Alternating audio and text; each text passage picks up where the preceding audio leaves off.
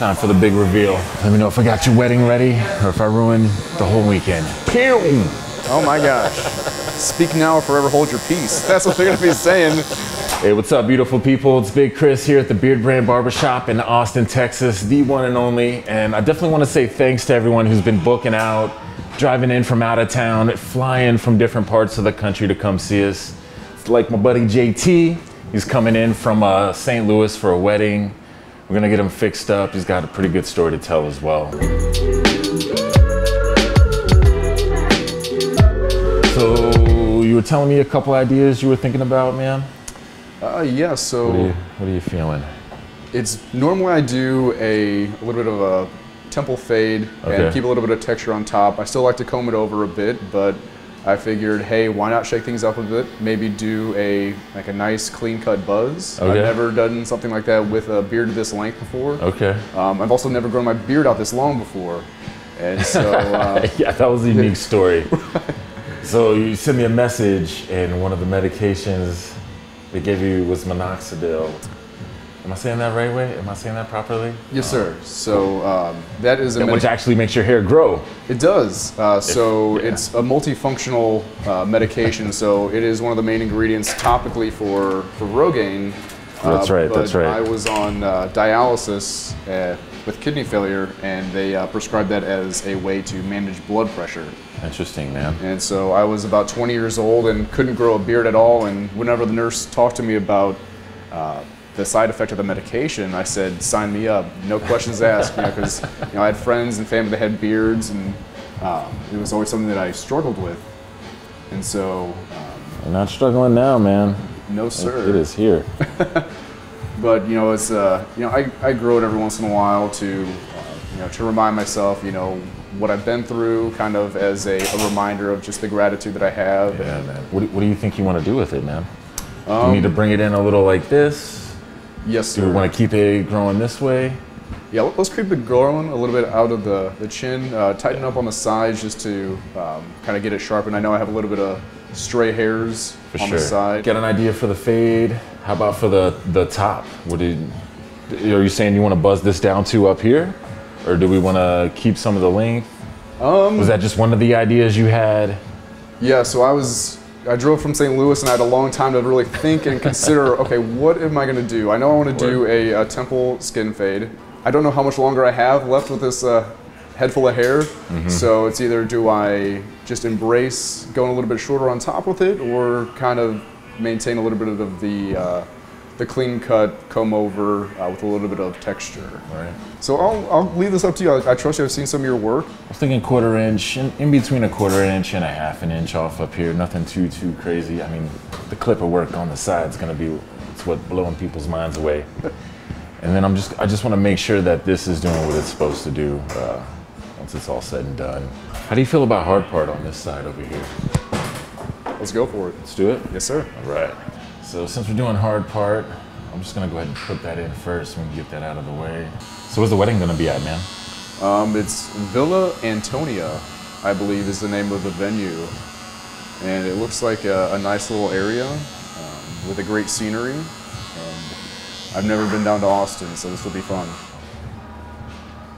So this is my number 3 guard that I've got, and this is gonna be my initial length to fade into. I'm just kind of taking this straight up, and we'll build the contrast out from here. So holy shit, JT, man. 20 years old on a dialysis machine. I don't think there's many people would even think that's a thing, man. No, and that was the toughest part, was not having a network or friends or family or anybody who I could have reached out to and asked about the process. And at 20 years old, that's not really on anybody's mind. And so there was a lot of isolation, not only physically with being on the chair, but mentally, seeing my friends and kids I grew up with graduating and getting married and going to college. It was really tough. I was on it for 2 years, 4 months, and 13 days. Yikes, man. Yeah, and when you're sitting on a chair alone, you can just really. Sounds terrifying. And it was one of the most taxing mental experiences of my life, and you know, I calculated it out. It was equivalent of 61 entire days. It got to the point where I was in school part-time, working part-time, and on dialysis, and you know, I considered, you know, I thought that taking my life was easier than the process that I was going through, and but I just had this voice that said, you know, I'm supposed to be here. Eventually, I had a friend that I went to high school with reach out to me. I needed a transplant, and so this is a girl who, you know, haven't talked to in 3 years. She reached out. I lived out in Washington, so I thought, why not?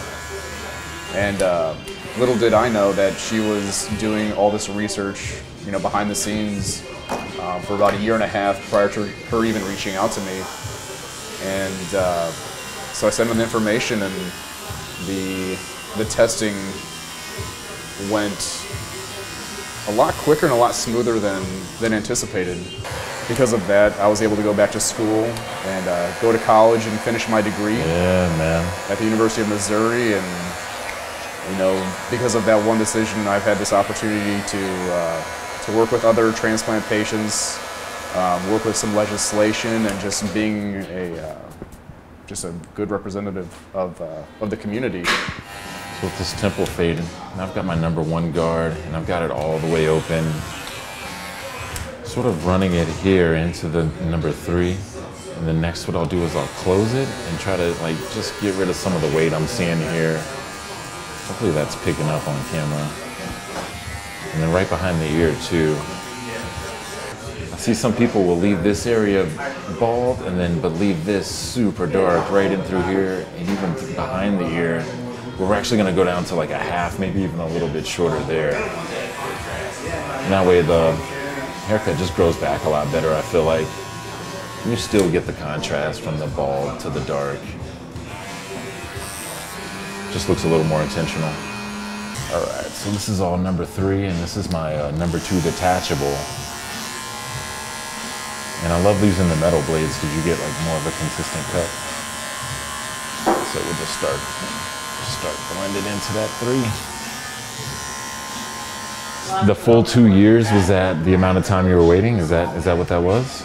Correct. So it could have been longer Okay. if my donor didn't reach out and, you know, be a living donor. But you know, when on dialysis, there's so much uncertainty. There's so much just fear and anxiety that, you know, I didn't want to live that way. And so I just I had this phrase, you know, brighter days are ahead, that I would, you know, say to myself and tell other people. There you go, man. You know, because it's not going to be, you know, on a schedule where things improve. It's, you know, in the future, just having hope.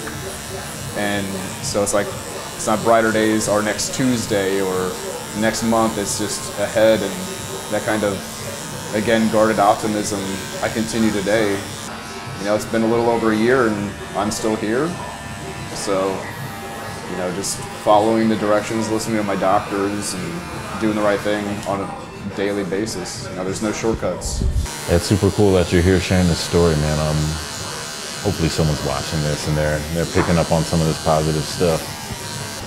So JT's hair gets a little wily in the corners here. So instead of just edging him up and having a taper that comes straight up, today we're gonna kind of round the taper out a little bit to buy him some time on all this wild hair right here.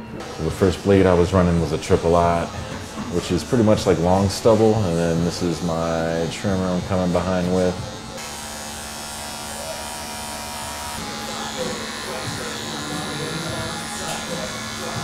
So right now I'm cutting it so we can retain as much volume as possible. And there is a world where I pull the hair this way to blend it in more what's going on with the side here, but we're not doing it. We're not gonna do that this go around. Okay. Shooting for max volume here, man. Going rogue. You know, I think it's fun to experience different styles because, you know, each person's gonna have a different way and approach to it. And you know, I can say, okay, well, this is what I have, but you know, you're gonna give the crisp version of it too. All right, and the move I'm trying to do is longer to shorter. Most people, or I want to say some people, before I start saying things, are going to call me out in the comments.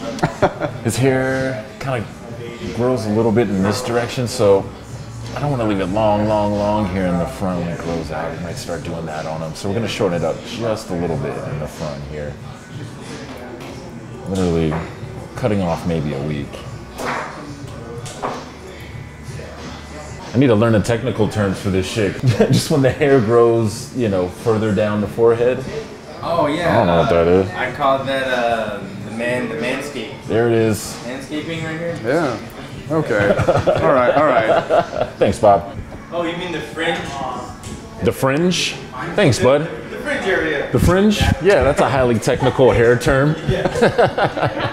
Howtobarber.com. Jeez. We're going for longer to shorter this way too, and that's cross-functional. I guess if we cut it like, so if we cut the hair like this, the hair will just want to fall this way, and that way only pretty much.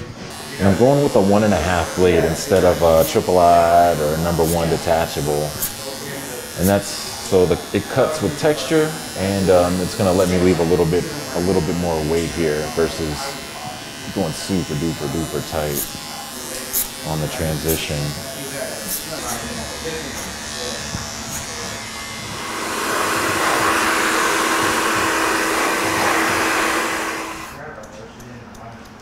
It's just a little shear of a comb to try to blend in. And I'm really trying to keep the still blade, try to keep it coming right on the spine of this comb, right before the hair starts to pop out the bottom. And then just keeping the still blade as still as I can. So I can get the type of texture I want. And I like to do it after I blow dry the hair too. That way I can see exactly what the weight's doing. See what we can do with this beard, man. I'm gonna start with my #2. Just like this is an old trick I learned from a hash, man. Kind of just come down on the structure of the face. Might have seen Eric doing this in a video too. He was working on trimming his own beard at home. Just come off that structure right there. And then we're gonna fade the top part of this beard. So I'll be focusing the fade sort of like in this area here. Another trick I learned from the hash. And just a little bit of a 1.5 too. Yeah, that looks pretty smooth. Now I've got a triple eye blade on here, and just gonna start shaping this bad boy. We're cutting it with the direction as the beard grows so I can maintain as much length as possible.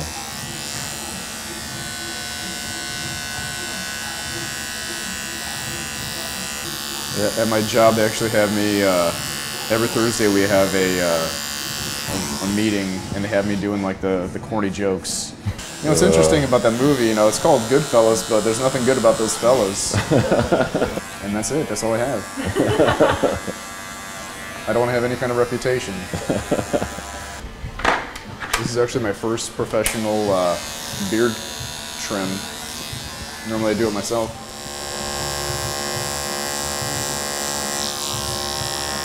I'm sort of just pulling my clipper forward here to maintain the length here, but I definitely want to shorten this stuff up too, so I'll come back and start combing this down. And start cutting into the growth instead of with the growth, because I want this to be shorter.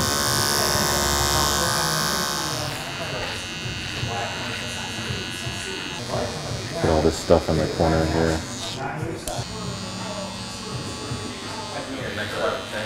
I don't know about these gentlemen here.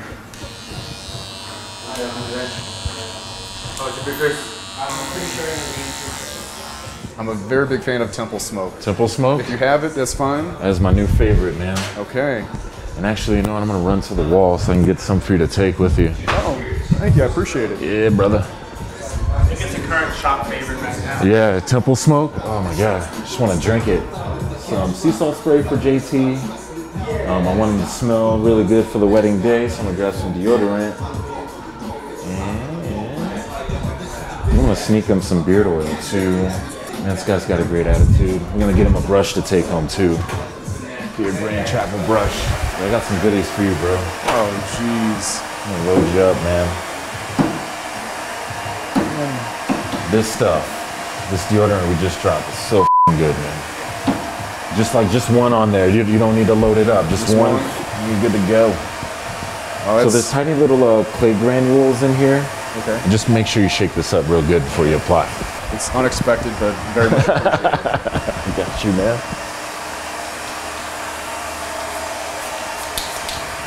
So I said 4, but I had to get it started, so it's like 6. So 6, okay. And then when you're putting this in your hair, you're working it all the way down to the root.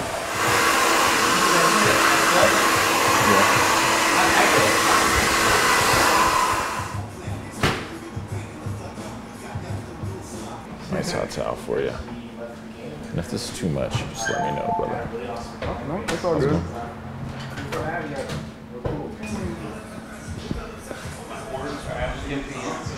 Even just twisting when you want to beer. This morning, I snagged some of the utility balm of Black Sails. Oh, you got in on that? I did. Nice, man. Yeah, it's, I like it. I really do. Yeah, what I like most about it is the release of the notes. So once you put it on, at first you have that initial scent, and then as it wears a little bit more, Oh, man. it kind of really balances out and fades slowly as well. And this is just a little bit of a cleanup underneath here, man. I don't want to take away too much. The more neck beard you shave away, the less dense the beard becomes overall. And I feel like a lot of people, their first mistake is to just start attacking the beard and knocking this hair out. Because if you do decide you want one of those nice beards that goes all the way down to your chest and you don't have any neck hair, man, it's just going to be this floppy sort of, I don't know, man.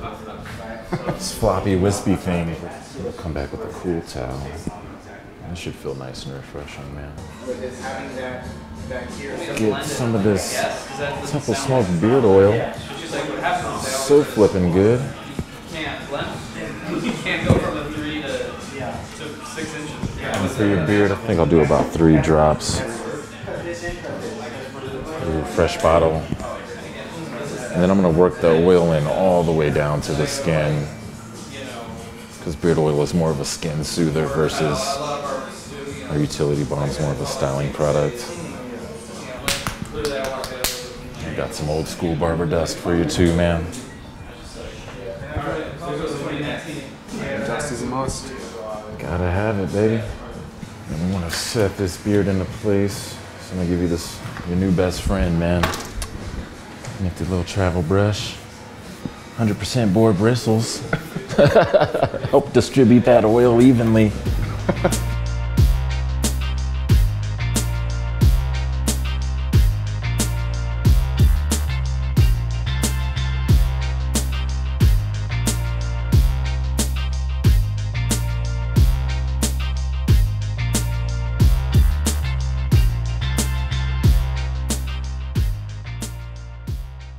Bam!